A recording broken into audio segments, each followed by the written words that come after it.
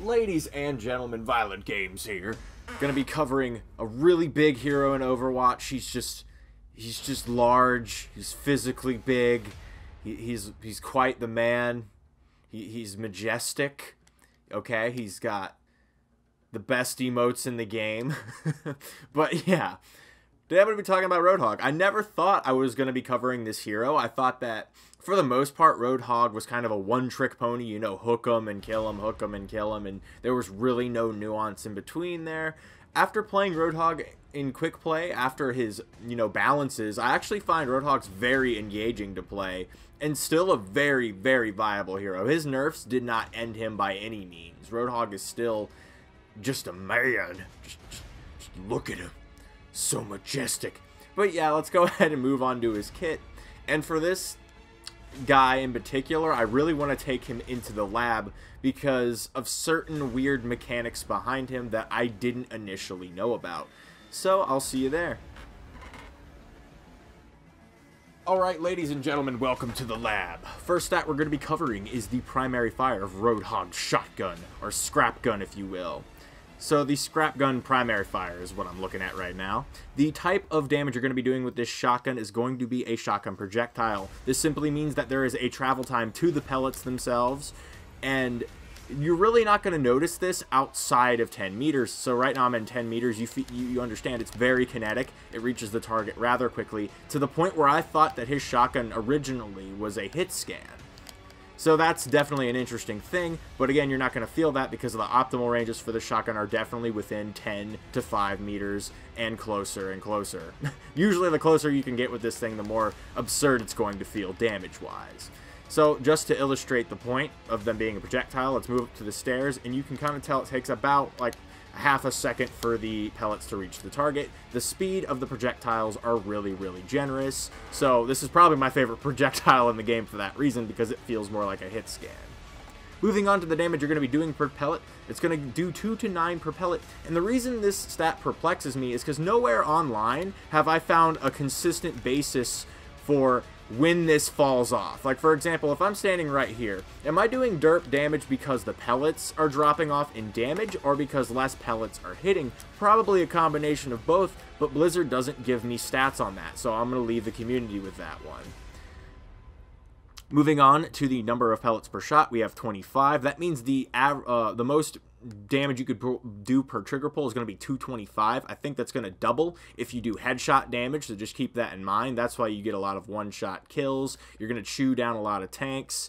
And with this absurd damage per trigger pull, Roadhog's scrap gun is actually a very good way to start tearing down barriers. If you're ever having a barrier war between two Reinhardts, if someone pulls a Roadhog behind the other Reinhardt and starts getting up within that 10 meters and just shooting at that barrier with this, all pellets are guaranteed to hit. You're doing maximum damage. So per trigger pull, you're going to be 225 over the other teams, with whatever heroes they're going to have also trying to chew through your barrier. So if it becomes a barrier chewing war, having a Roadhog is a great way to break through the mold.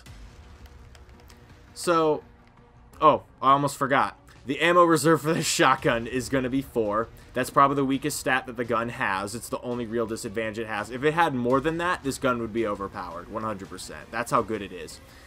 And the reload animation is going to be 1.5 seconds.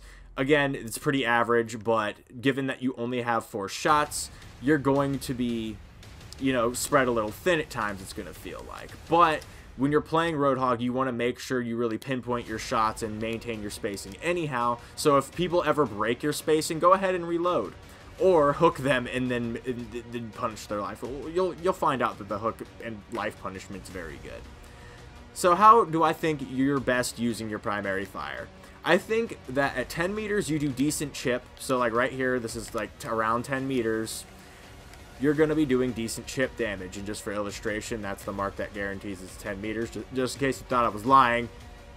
You're going to be doing decent chip damage. This can be useful if there's a Lucio on the payload and your DPS is having a little trouble. Throwing in some extra chip damage and chasing the Lucio is going to be a great way to get him off the payload in an easy and effective manner. You're not going to need to be a great shot to use Roadhog, and that's one of the beauties of him, is that ease of use. Though there is a degree of skill to him, like landing the headshot versus just landing regular shots, because the spread is ridiculous on this gun. But if you're not using 10 meters, where is the best damage? I say around 5. Around 5 meters, that's when you're going to start getting one-shot kills with it. So, like you saw, I broke the spacing from 10 to 5. Right when I hit this mark, it just feels so much better. Just one-shot kill, and absurd damage all around. It's very, very good. That's all I really need to say. Think it's pretty great. Alright, now it's time to explain Roadhog's secondary fire. Now, I'm just going to go over the stats really quick, and then I'm going to try to explain them afterwards, because it's very strange and unexplained in the wiki, and it's kind of frustrating, but I'm going to explain it all for you, just in case if you were unaware. Now, the type of the projectile that comes out of this is going to be a linear shotgun projectile. Now, it's a linear projectile to start with, but it turns into a shotgun projectile. That's what that means. The damage you're going to be doing per trigger pull of the secondary fire is 50 per projectile, and then you're going to be doing 2 to 9 per pellet. The projectile speed is going to be 57 meters per second, and the pellets break off at 9 meters. So, let's try to cover all of the nonsense that just came out of nowhere. So, from what I can tell, when it comes to the type of projectile, it starts off as just 50 damage worth of a projectile. So you see the black ball that makes contact with this target, that's 50 damage per shot. 100 if I do it to the head. So, but at 9 meters, which is the break-off distance, the projectile will also turn into other damage, which is a shotgun blast, very analogous to your primary fire. I think there's moderately less pellets, but it honestly doesn't look like it when I shoot the gun. So again, Blizzard didn't give me the stats on this. No one is really explaining how many pellets are in this projectile. I think it's about the same, if I am to guess, just based on me playing the character. The projectile speed being 57 meters, I think meters per second anyways, that's just the speed of it. You can kind of see. But as you can see, the projectile doesn't curve at all when I shoot it. It actually kind of sticks to what I pointed at, so you can actually really, when I change the camera angle, you can see the black ball and the pellets in themselves. So that's just me trying to illustrate this for you. It's very, very strange. So let's talk about how to use it real quick. Around 10 to 15 meters, I would say, is your optimal range for this weapon. Now, they say on the wiki page that the maximum range is 9 meters for this to be effective. And what they're basically saying is to get the full effect, you need to be at 9 meters. So to get the 50 and the shotgun blast off, you need to be at that range. But in all honesty, you can break the 9 range and still do absurd damage. So I'm going to stand right here, which is, like, I think that's 15. We're just going to pull the trigger real quick and see how much damage we do. That was almost his entire health bar. Because the shotgun pellets break off in a much tighter grouping, just the pellet damage alone almost bodies a target. That's impressive, and I can even finish him with the primary fire at this range, which means he had basically no health. So, when I kind of approach the 9 meters a little bit, I can do both forms of damage, I believe is what they're telling me. So, like, right there, that was a body shot. I just did both types of damage. I did the 225 per trigger pull, in addition to that black projectile also making contact. So once you're around the 9 meter mark, which is essentially here, you can actually kill them with one shot to the body if all pellets land. So you can kind of see why it's a little strange and absurd, but there's a weird gimmick to this. You break that meter, you no longer get that spread damage. So I'm going to break the meter to where nothing hits but the projectile. It's going to do derp damage. It's going to do derp damage. It's going to do derp damage. But right when I get to the 9 meters, you see, like, right there, basically, this is where 9 meters is, you do maximum damage. And this L2 is an essential. I see a lot of crap Roadhogs not use it because they don't understand how it works. This is me illustrating this for you in spacing. This is, like, as real as spacing gets. So I'm just going to show you how effective this projectile can be at, like, various ranges. So again, we're a bit further out, like maybe, like this is probably like 25 at this point, or not 25. This is definitely 15. So that's 10, and that's an additional 5. So I'm just gonna squeeze the trigger at the head. We're doing absurd damage. I'm gonna back up even further. Still doing pretty freaking good damage. You see what I mean by how good this secondary fire is and how underrated it can be? You really do a lot, You really do a lot of damage with this. I just want to illustrate with you guys how ridiculous it can be. And it even does moderate chip damage at long distances like this. Like, this is how many freaking meters? This is like, I think it's actually not lying to me. So it's like 10, 20, 30, 40.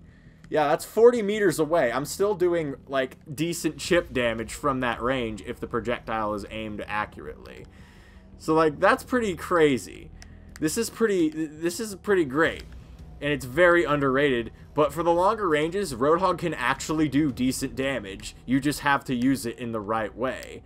So keep that in mind, that when you're at 10 meters plus, go ahead and freaking use that L2, because it's actually really insane. You can get one-shot kills with this. And just a little piece of advice for you guys using this, it seems the best way to get headshot damage is to aim slightly above the head. That seems to be the best way to get it. I don't know why, but it always seems to do the best headshot damage that way. If I aim slightly below the head, I'm not going to do as much. Let's see if I can illustrate this just a little bit. Come on back, buddy. Oh, never mind. You just fucking dunk on people, I guess. I swear I tested this earlier. Here, let's go back to these bots. This is where I kind of tested it, where it's literally just at 10. So I'm going to try to do... Oh my gosh. You know what, guys? Never mind. This ability is God. This ability is God. Just take me home. Just take me home. Alright, let's go over Roadhog's heal really quick. It's not a lot to cover. It's not super complex. The stats are as follows. You get 300 health points from it. The cast time has a 2-second animation where you're vulnerable. You're a stationary target during this animation, so keep that in mind. The duration of the heal once activated is 1 second, and the cooldown of the heal is 8 seconds. So you can use it at your leisure. You know, just use it whenever you're down 300 health points or even less if it's convenient. But don't always use it if your healer's trying to farm their ultimate. Like, if you have a Mercy on your team and you're low on health points, but you're in a safe location to receive healing from her, go ahead and let her heal you all the way. It's going to help her get her ultimate, which is going to be much more game-changing than yours. I know yours is still very effective, and using your heal to heal yourself does help charge said ultimate. But yeah, your healer's ultimate is definitely more important than yours, so if you can, let your healer charge their ultimate on you, whether it's Mercy or Lucio or anything else. I'm just going to demonstrate the heal real quick, and we're going to move on. Oh yeah, felt good, felt good. Moving swiftly on, let's talk about Chain Hook, shall we?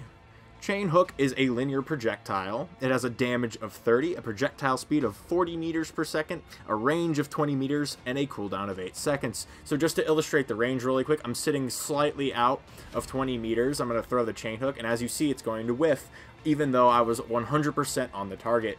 Moving up, and basically anywhere from here, I'm going to be able to hook him towards me. Now, when you hook a target, the best thing to do is try to aim for the head immediately and pull the trigger, and also follow up with a quick melee if it's a beefier target. This is just an additional way to get some more damage off, an additional 25, I believe, from the quick melee. And everyone pretty much knows this. I don't really do it a lot in my videos. I just like to go ham because I'm not a Roadhog player. I'm just here to give you my perspective. So if you're looking for a Grandmaster's tutorial on how to play Roadhog, fuck off. But yeah, 20 meters. Stick to it. Now I'm going to show you some of the weird things about the chain hook.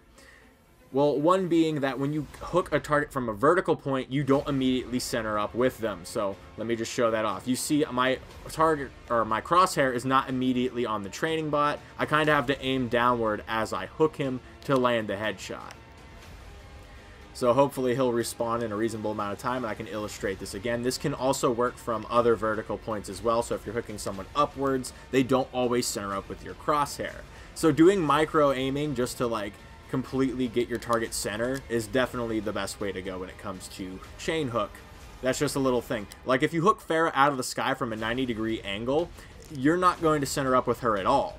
So like if, I don't know if I can get him from here, but yeah, it's just basically, god damn it.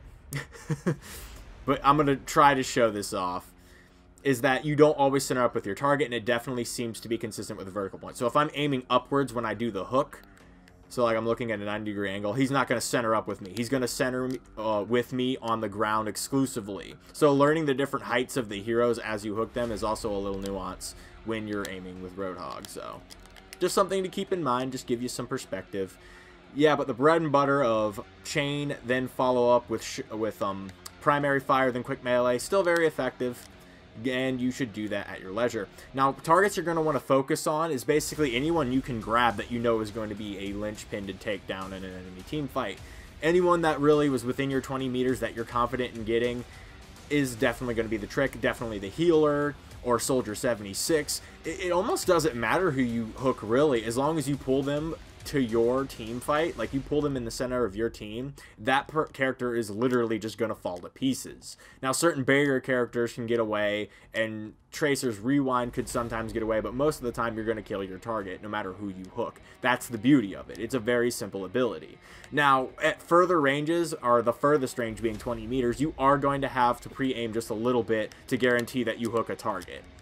Especially with characters like Soldier 76 and Tracer, who move a bit faster, or Lucio, who's doing speed boost, or enemies who are just getting speed boosted by Lucio. You're going to have to do a little bit of pre-aiming. You're going to have to learn that yourself. I don't think it's that hard to use, though. I think the hook is very, very simple to use.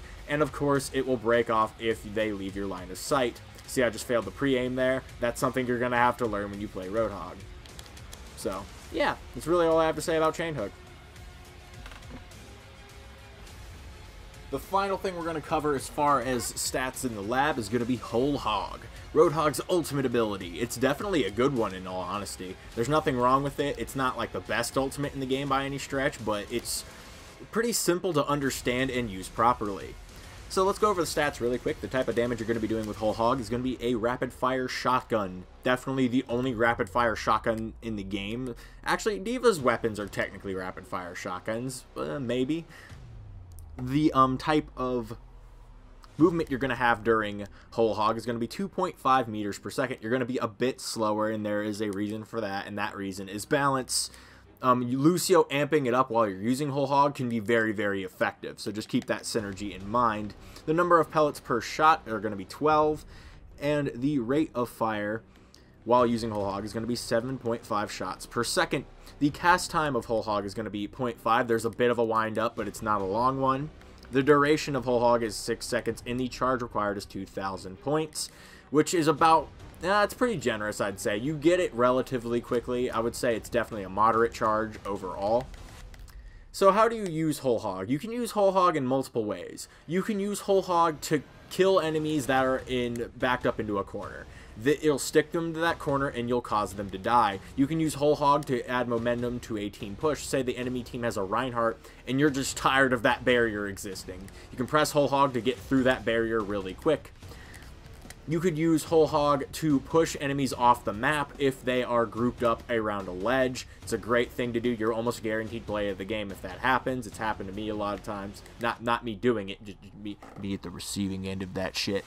But yeah. Whole Hog has a lot of different implications. You almost use it as a panic button as well if you really need to, but I would advise against that because I think the best way to use Whole Hog is with the team around you. So, yeah, that's really the only thing you need to keep in mind when you're using Whole Hog. Make sure your team's around you because you are vulnerable while Whole Hog is being activated, especially to long-range heroes. Roadhog's definitely susceptible to sniper fire and Soldier 76, so keep that in mind. So just for demonstration's sake, I'm just going to go ahead and let my Whole Hog rip. Just kill people because it does absurd damage as well. It's pretty great. It's just a great momentum tool as well as just good damage. Like, everything about Roadhog just screams good damage. My gosh, I can't even hook bots. What kind of Roadhog? Yeah, I'm not paying attention. I'm doing a guide here. But you get the point. Whole Hog has a lot of different uses. I went over all the ones that I can really conceive of. There's probably more. I mean, you could just solo ult someone with it if you really wanted to, like I said. But try to use it in team fights. It's a really good momentum tool. That's how I kind of prefer to use it. Or if I'm just trying to get people off point or get past a barrier. Roadhog's just great for that. I love him for that. He's just a lot of man. Just a lot of man. And I believe that covers it for the kit, guys. I'm going to move on to strategies, tactics, team compositions, things of that nature. Yeah. let's talk briefly on skill requirements for Roadhog. He's a very simple character. I don't think I need to go into too much depth, but let's jump in. So first of all, you're going to want to be able to track your cooldowns. Roadhog is a very kit-reliant hero, both for dealing and receiving damage. You got the self-sustaining heal for receiving damage, and you have the hook for dealing damage. Really being able to close the gap from 20 meters to like 1 meter is insane with the shotgun hero. And having a crit multiplier as well, it's just so good. Now, second tip and skill requirement is going to be mind your spacing. Your spacing as Roadhog, I'm going to recommend 20 meters and nowhere less than that, because 20 meters is going to be the distance that your hook can reach to. Anywhere beyond 20 meters, Roadhog is vulnerable to fire. Roadhog is very vulnerable to snipers for this reason alone, and if you have 20 plus meters against a Soldier 76 or even a McCree, you can receive massive amounts of damage from these heroes. So you're going to want to engage most often than not at 20 meters. Your secondary shotgun blast can also do some damage at 9 meters plus, so do keep that in mind when you're using this character. Spacing is very important, guys. You track that shit. Now, third piece of advice is mind your environment at all times. It is probably the most important piece of advice I can give you. This is probably what gets Roadhog killed more than anything else, is just players being inept and running out in an open field by themselves. You want to make sure your team's around you at all times. You want to make sure that there's a place where you can retreat to either receive healing or heal yourself in a safe manner. Just keep in mind you're always going to want to have something between you and a target if things don't go in your favor, like you miss the hook, or you just, you know, you're out in the open. You don't want to basically die at any given point. You are pretty much as vulnerable as you are lethal when you are playing Roadhog, and keeping in mind a lot of those things are important. A good place to be when you are Roadhog, in my opinion, that is very commonplace, is the payload. When you are playing payload objectives as Roadhog, staying on the payload 100% of the time is almost always viable. Very rarely is this not a viable strategy, because not only are you getting an additional heal from the payload, but you have an object that you can kind of dance around and hook targets, receive healing, and if your teammates are helping push the payload, which most likely they are, because that's the point of the game mode, you're going to have a lot of coverage that you otherwise wouldn't have. Your barrier tank's probably going to be present there as well. Keep all this in mind when you are playing Roadhog. Are you ready for tactics? Yeah, you are. I know you are. I can feel it in your blood. Okay, really there's only two ways to play as Roadhog, as far as I'm concerned. I thought of a lot of nuanced, different, like, variations of the two ways, but I thought it would be simpler just to boil it down. So first off, you have an aggressive playstyle. You go to the enemy. You just charge in there, make sure you're using your kit, you chew through barriers, you hook targets that are vulnerable, whether it's Soldier 76, Mercy, literally anyone who can be hooked is a dead man if you implement it the right way. Maybe not D.Va as much. D.Va has a lot to get away from Roadhog, but I guess we'll cover that in counter, you know, whatever. But most targets are very vulnerable to the hook itself. So keep that in mind when you are playing Roadhog, that playing aggressively is a great thing, and that's predominantly how I like to play Roadhog. It's the most satisfying. You get more kills this way. Though, if you run in without keeping your skill requirements in check, that being tracking your cooldowns, minding your spacing, and minding your environment, making sure your team's with you when you do this aggressive push, then it's going to end badly for you. Roadhog does require some team sustain, but most characters in the game require a degree of, you know, team sustain as well, so you're really just going to have to feel that out with your team. And the next way you can play is more conservatively. Let the enemy come to you. I mean, there's no way to really play it, and there's not a lot of nuance between the two playstyles either. It's just that one is you go to them, and the other is they come to you. This is really the only nuance, because think about it. Your team's playing conservatively, you're going to want to play more conservatively with your team, because you're going to have the most beneficial fights in your favor when you're surrounded by people who can help you. That's just kind of the bottom line. You're still going to chew through barriers, you're still going to get picks, you're still going to use your kit in the exact same way. There's not a lot of nuance to Roadhog, and I love that. And, you know, final piece of advice when it comes to picking between these two playstyles, again, just to reiterate, watch what your team's doing. If your team's behaving very conservatively, it's not going to hurt you to act conservatively as well. If, you know, the enemy team is split apart, you can be aggressive, or if your team is being very aggressive, you can often run with them and you're great DPS support. And if your team is actively distracting the enemy, that's a free hook. Reinhardt turns around to bat at a Genji or something, that's a free hook for you. You can pull him and put him in a really uncomfortable situation and deal out massive damage. So keep that in mind. Really, there's only two ways to play Roadhog: aggressively and conservatively. It's simple and fun. I really enjoy it. Proceeding forward, let's talk about counters and optimal matchups. Now for counters, very strange. So first up, we have Widowmaker, Hanzo, and Pharah, but only on certain maps. The reason I chose these three heroes is because they are heroes that can maintain consistent spacing away from Roadhog at all times. So like Pharah, she can kind of fly away and kind of just stay in the sky. If she's, you know, 20 meters plus, she's going to be able to stay away from Roadhog. Then you have Widowmaker, who's kind of going to hang in the back lines way out of 20 meters and do damage to Roadhog. And not only that, Roadhog is a very easy target to hit, so she can generally do consistent damage to him. And then you have Hanzo, pretty much for the same reasons, kind of being able to maintain consistent spacing from Roadhog, but only on certain maps. Some maps are more accommodating for these heroes than others, so at times you can hook Pharah out of the sky, at times you can hook Widowmaker off of her vertical point, and at times you can hook Hanzo if he's trying to, you know, get close in on the team fight as well.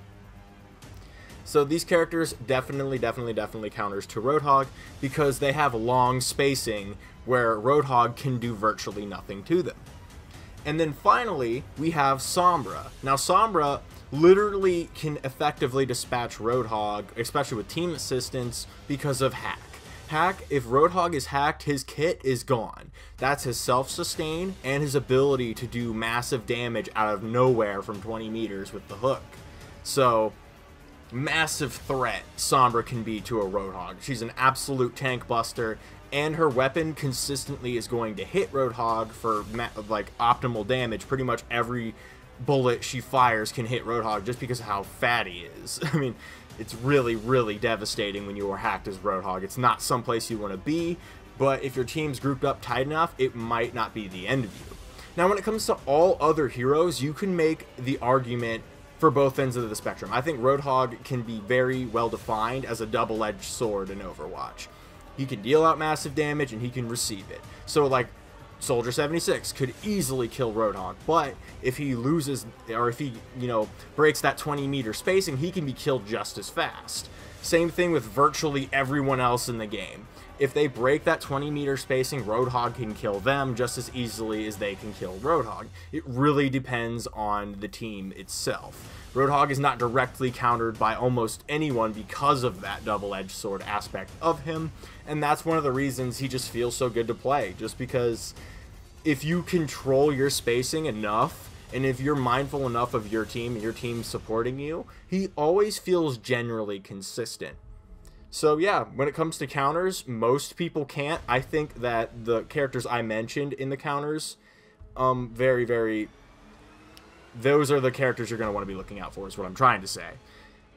But in terms of optimal picks, I think that hooking everyone, aside from D.Va, is really devastating. Anyone who gets close to you is relatively an optimal pick, just because of the amount of damage you do. You do absurd damage.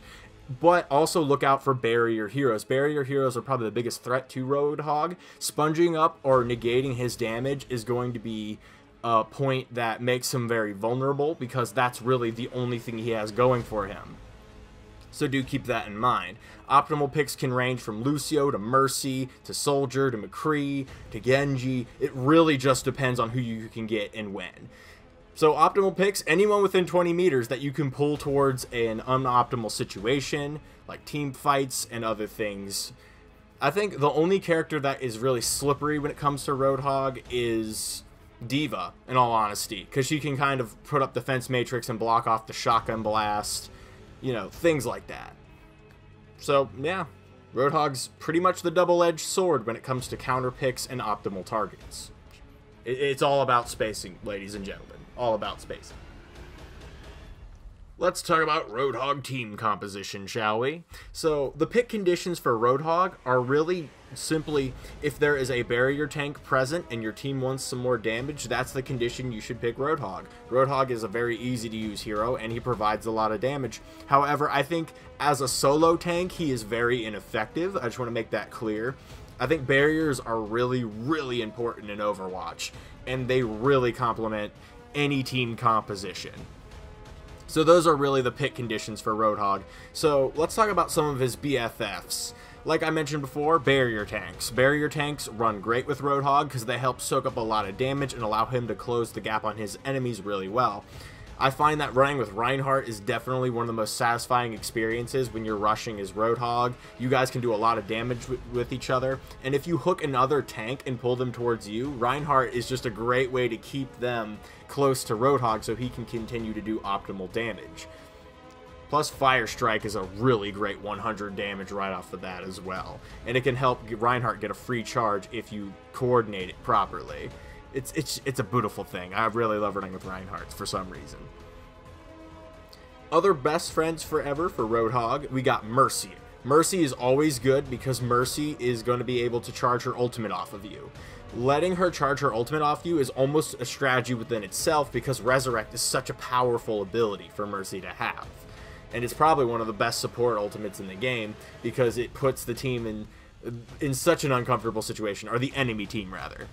So keep that in mind. Mercy's great for the sustain as well as the ultimate charging. Not always using your heal, again, I think I mentioned that in the kit section, so I'm not going to go too in detail. Lucio is also pretty good with Roadhog because Lucio can use Amp It Up, which is going to allow him to increase the effectiveness of his speed boost, allowing Roadhog to move faster and effectively help him dominate spacing a little bit more. It's really fun, and I recommend it every day of the week. I wish more people played Lucio right now, but it seems that most people want to STD Spanky when they play Lucio, so it's not as effective as it used to be, but hey, it's still great when it happens. Also, breaking it down guarantees Roadhog can run at an enemy without dying. It's pretty great.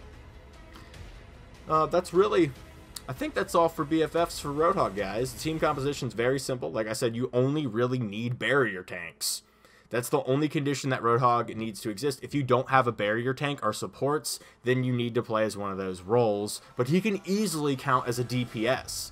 So he's kind of got a hybrid role going on for him there. Also, probably the best shotgun character in the game. No offense to Reaper, but he's got a lot more going for him than Reaper does. That about covers it.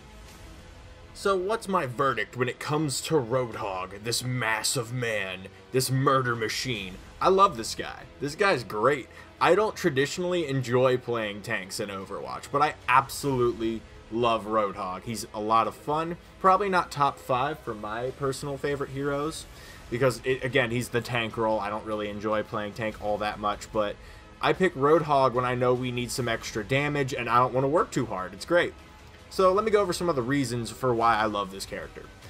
First of all, he's viable. You can play him competitive, you can play him casual, you can play him in solo queue. All of these work really well with him. He never really feels overly weak unless you don't have barrier tanks on the field. Now, up next, he's freaking balanced. I freaking love how balanced Roadhog feels now. He doesn't feel completely brain dead anymore. It doesn't completely line up with the target 100% of the time. It centers up with him relatively well, but Roadhog doesn't feel overly cheap anymore. I'm not getting hooked through walls. I'm not getting hooked through the damn ceiling. You feel like you actually have to think about using your hook now, and it doesn't recharge every 6 seconds. Gosh, that was stupid. So yeah, he feels really good in the balance way as well, and I think that that's an anecdote that is worth mentioning. He doesn't feel underpowered because of his nerfs. He feels like he's in a really good spot right now. Now, one of the things that is really, really awesome about Roadhog is just the top-notch ease of use. And I know people might be like, oh, it's a brain-dead hero and he's boring because of that. Well, that's your personal preference. I think it's a beautiful thing to have a character that you can flex into if someone takes your main, for example. Having top-notch ease of use allows more players to access him at any given time, so why on earth is that a bad thing? I have no idea. Now, probably the best part about Roadhog in general, outside of his ease of use, is definitely his great damage and sustain. Roadhog does absurd damage, guys. I didn't always know that until I actually went in and did the lab segments for this video, in fact. I didn't realize his damage was so freaking high. It's just really awesome, and it feels great when you pull off those kills. And he even has a heal. He has a heal that's literally just a heal. It's wonderful. So great damage plus sustain. That's awesome.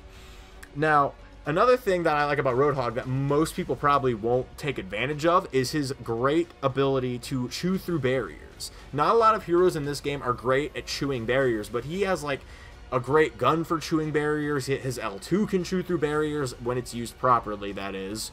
Refer to lab segment if you skipped it. It's just, not a lot of characters do that effectively, and Roadhog is definitely a reliable hero to just get in there and chew through a barrier if it's a barrier war going on. Again, great damage, great ability to chew through barriers. Even his ultimate is great at chewing through barriers. Not a lot of heroes have this aspect about them, and I love it. And finally, I like Roadhog because, in my opinion, he's the best option for a shotgun character in the game. I don't think Reaper is nearly as useful as Roadhog. I think Reaper is very susceptible to just getting killed. He doesn't have a lot of momentum. His passive's supposed to give him momentum, but I don't feel like it's enough most of the time. A lot of characters seem to dominate Reaper in spacing, whereas Roadhog, he has a bit more options, it feels like. Because Reaper, you're encouraged to kind of go in backline, but he's kind of awkward about it. Reaper's kind of sluggish compared to the other backliners. Like, think Sombra's faster, Genji's faster, Tracer's faster, and it feels like these characters can even take advantage of Reaper at times.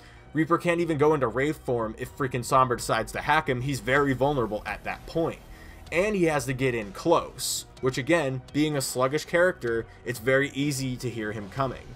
Whereas Roadhog, he brings you to him within like a snap of a finger, and that's what makes Roadhog so great. And not only that, but his gun, even though it only has 4 shots in the muzzle, I don't even know what you would call it, it's like weird, it's like a blunderbuss that shoots 4 times. It doesn't make any sense, but you know, whatever.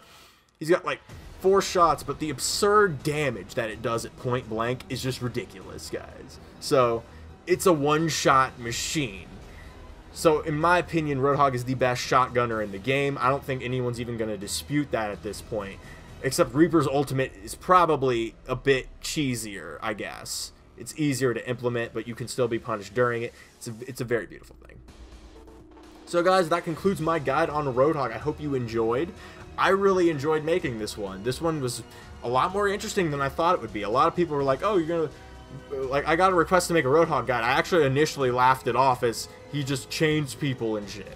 But now I regret that because his kit is actually very spacing dependent, and you need to understand where you need to be and when to implement which type of shot, and being able to aim ahead of targets if you're using the L2 at a bit of a distance. But you can do massive damage, and it just feels really good. He's enjoyable. So, that's it. Pissing off.